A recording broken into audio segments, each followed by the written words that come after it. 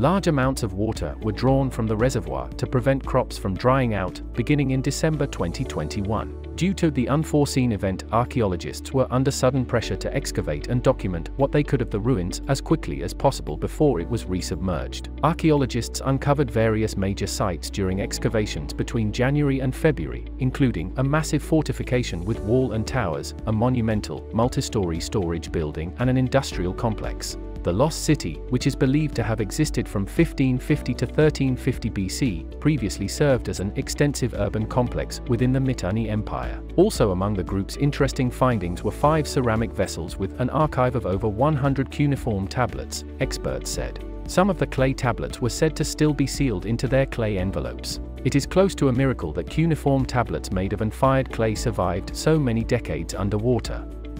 Now, the ancient city is completely submerged underwater once again.